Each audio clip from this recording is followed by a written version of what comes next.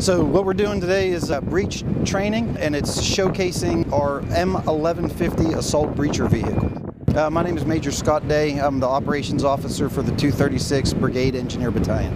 We're using the assault breacher vehicle to take it through its capabilities. Its main capabilities are it can do all the functions of the breach, reduce, proof, and mark.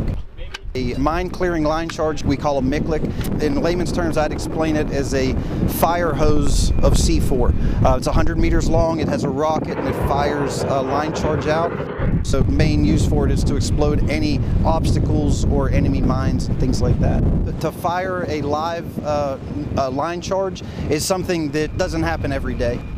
The breach is really one of the main capabilities of the engineer.